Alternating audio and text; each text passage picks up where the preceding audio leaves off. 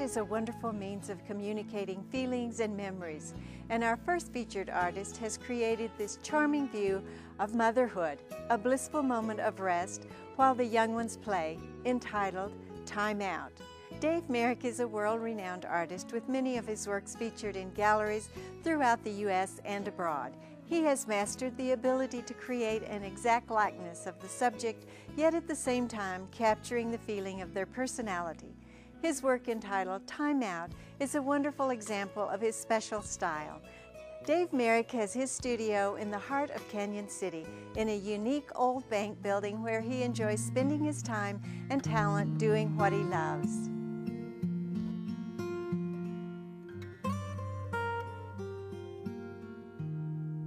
I really enjoy doing likenesses, and I guess that's the specialty of my artwork, is that not many portrait artists can capture likenesses as closely as people really want. It takes a real special portrait artist to do a likeness, and not only a likeness but beyond a likeness, so it not only looks like the person, it feels like them.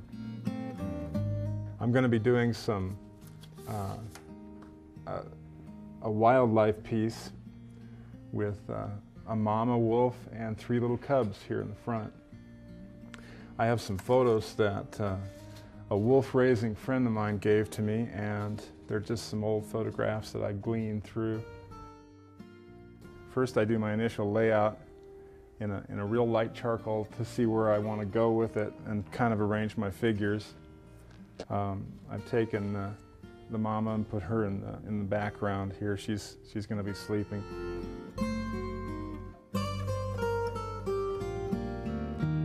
What I'm doing is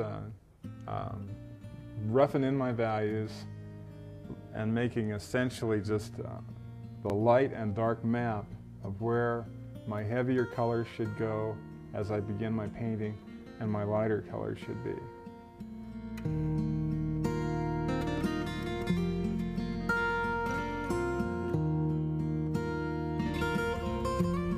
Animals are really big expressions of, they're extensions of people emotions.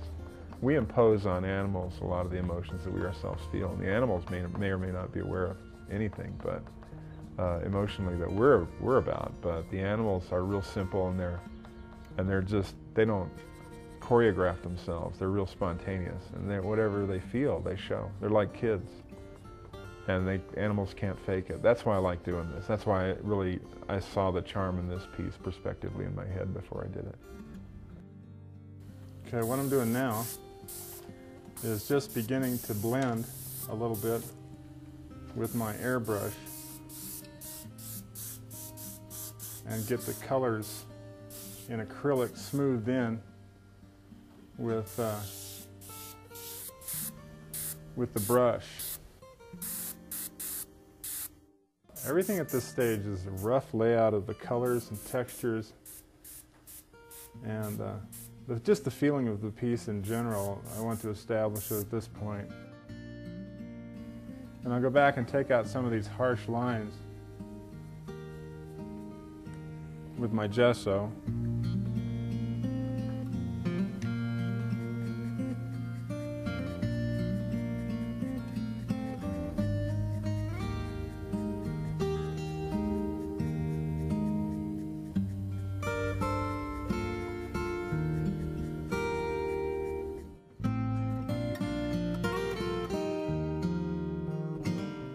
Well, so far I've got my gesso background in and I have the animals roughed in. And now I'm going to begin the minutia, or the detailing of the painting, which involves putting the hair of the animals' coats on. Years ago I used to work for the railroad. And although I went to college, what I really wanted to do was ride trains, because that was kind of a fantasy I'd had since I was a kid. But while I was working for the railroad, I got paralyzed from the waist down. I was expected never to walk again. And so I knew I had to do something else to support my family. I had an art talent. I'd never had any training, but I started doing works of art.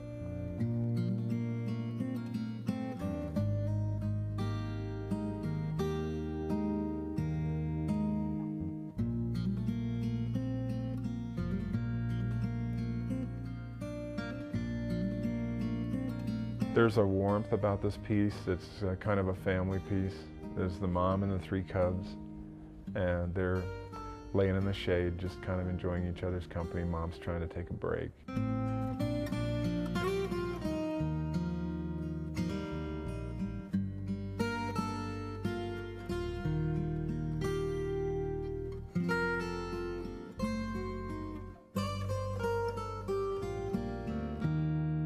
I wanted to do something for the people that are indigenous to my following here in southern Colorado. A lot of my stuff is in California, New York, and for people out of state, but I wanted to do something to basically honor the people of this area of the country, which is my home.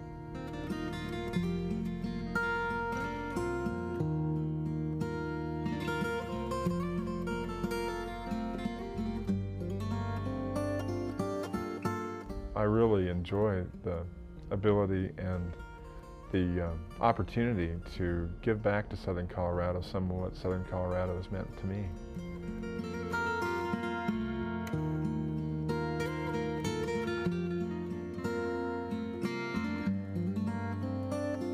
But the studio is a big room with a lot of light, a lot of white walls to reflect that light.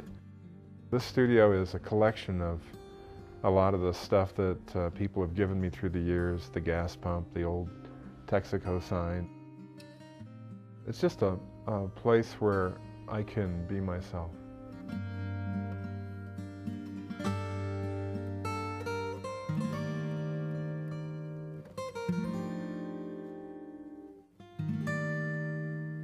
But to me, the big charge is the enjoyment that the people get that see my artwork. I love that. Most of my artwork involves faces of some sort, and the faces always center on the eyes because the eyes are the window to the soul.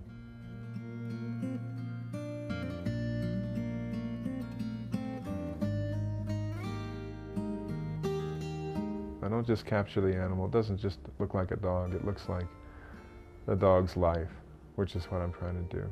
Trying to emphasize what that dog is feeling.